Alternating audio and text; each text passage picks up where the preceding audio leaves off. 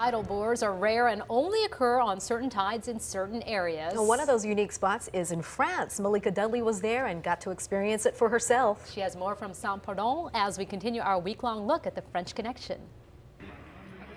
The little town of Saint-Pardon, as the French would say, is complètement paumé, in the middle of nowhere. But twice a day when the tide is high, spectators and surfers flock to the banks of La Gironde River. It's just like lots of adrenaline most of the time at the beginning, because you see this thing coming and I said, oh yeah, my God. Fabienne is talking about what draws the crowd, riding the river boar. Here it's called le mascaret.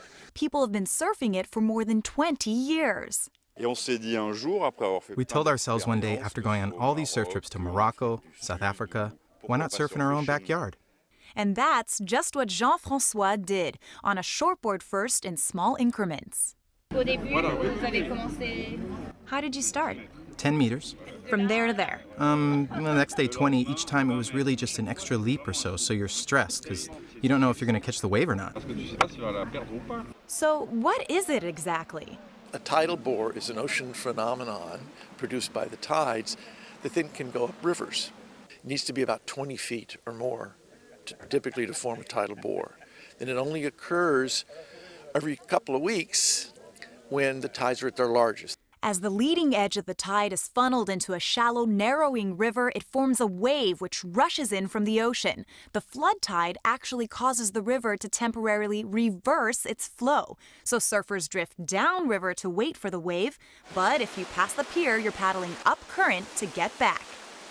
One we've seen here is called an undular bore, and then it undulates. It's like this, and there's not just one wave, but there's a whole series of waves. So there's a wave in front of you, you're on a wave, and there's a wave behind you. Surfing on river waves using Hawaiian ocean toys, stand-up paddle boards, longboards, and even OC4 Hawaiian outrigger canoes. When we surf an ocean wave for 30 seconds, it's already a beautiful thing. But my first time on the river, I surfed the bore for 8 minutes. That's how long it takes to get from the bend in the river back to the pier. And then if you're lucky enough, you can go maybe 8 more minutes on the other side. Did you do your math? That's 16 minutes of constant surfing. Potentially here, I think we could ride for 28 to 30 minutes. If you don't fall off. The first time I tried it, my heart was in my throat. The main thing is never touch the water. Right. Okay.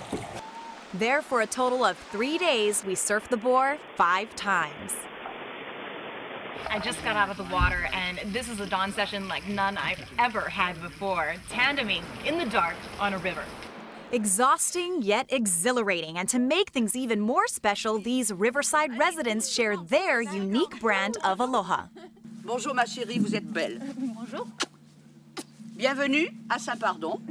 Bernadette and Bernard have been surfing coffee and cookies to the kooky riverboard surfers for years. Now that's français. Reporting from Saint-Pardon on La Gironde River, Malika Dudley, Hawaii News Now. Oh man, that looks like a lot of fun, and you wouldn't get so tired of paddling back out because it's such a long, continuous ride. That's right. It makes it worth it. Now, Malika did admit her legs felt shaky after riding for the distance there. Right, and if you're wondering why the water was brown, it's just a little sediment. No worries. Well,